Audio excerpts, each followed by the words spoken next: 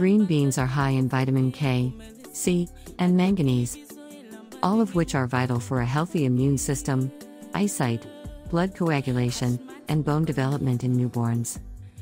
You need the following ingredients: 1 bag of frozen green beans, 450 grams, and a pinch of dried parsley. Begin by washing, topping, and tailing the green beans. Place your green beans into a steamer basket and sprinkle parsley over the green beans. Cover and steam for 8 minutes. Place the green beans into a blender. Puree for 1 to 2 minutes until smooth. If your puree is too thick, add some additional of liquid, and puree until you get your desired consistency.